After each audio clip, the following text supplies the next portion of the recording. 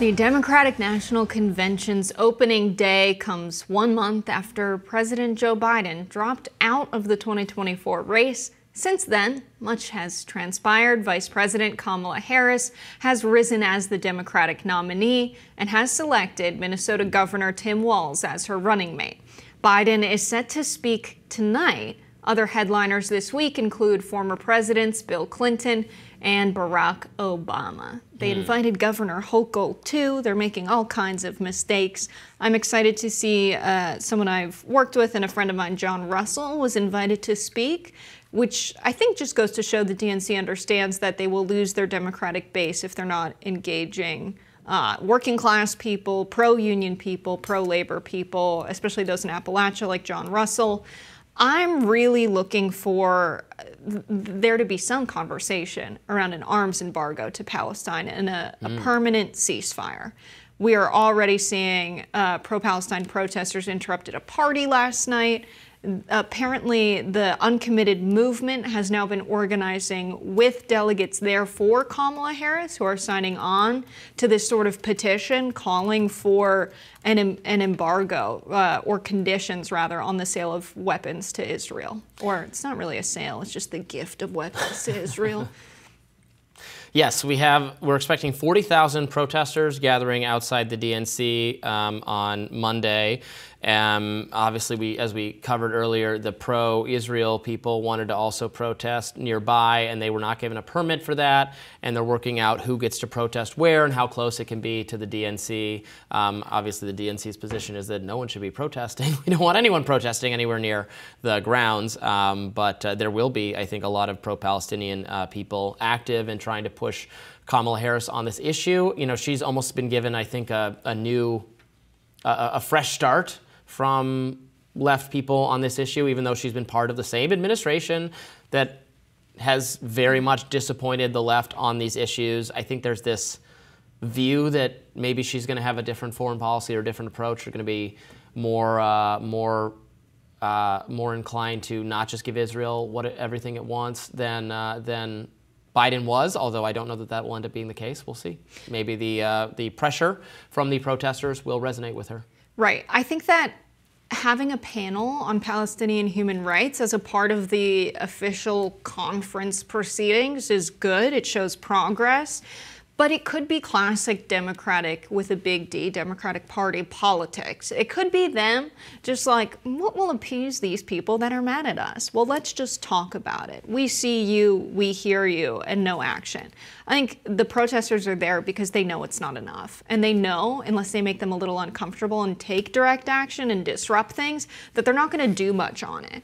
Right now, there's this division in the Democratic Party where it makes me believe this is going to be the issue that defines the convention. As much as I would like to focus on the economic plan and have the Democrats answer for their record and explain in very simple terms why these policies will work and how they address the current state of the economy and how the current state of the economy is not the direct result of Biden policies. That inflation was caused by the pandemic, and actually the administration has done what they can to address that and has done it more successfully than other modern countries. They need to really answer for their own record the current state of the economy and what their plan is.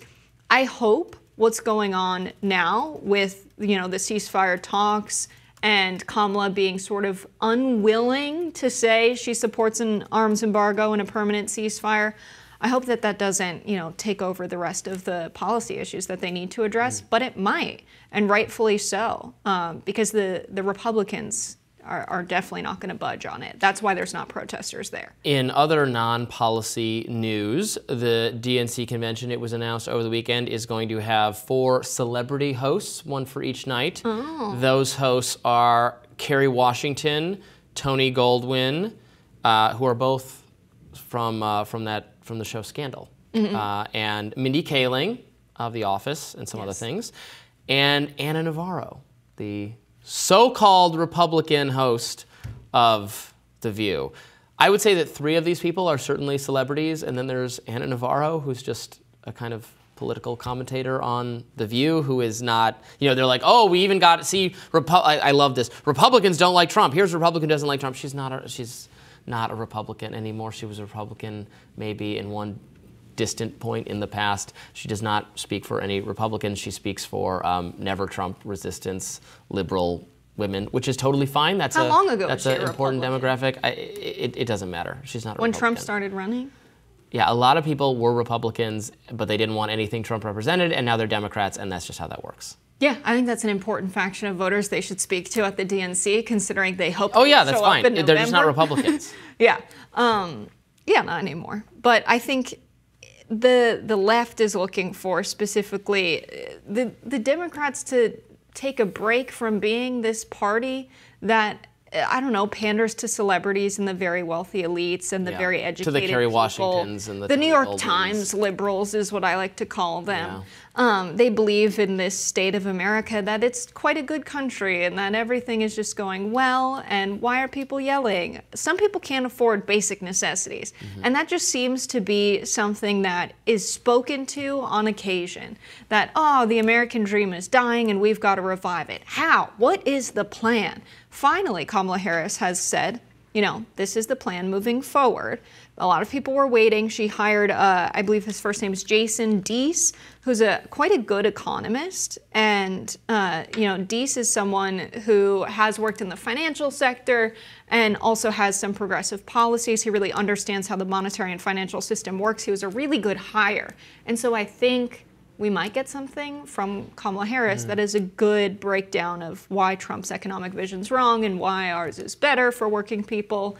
That's what I think the left is paying attention to. The celebrities, I think, are a distraction. I think all the people that care about them are already voting Democrat. I mean, I would expect, I hesitated to say the left must be happy because my experience having hosted the show is that the left is never particularly happy, but Kamala Harris seems to be throwing a lot of bones to progressives. They're not bones that I think are good. Their policies I think are in fact very, very bad for our country, but both her and Tim Walz seem to be doubling down on going even more progressive on economic policy than Joe Biden with, again, specific policies, which we talked about earlier in the show, paying people to buy houses, which doesn't seem like a good idea to me, but actually, I don't even think it's a progressive policy, but progressives seem to like it.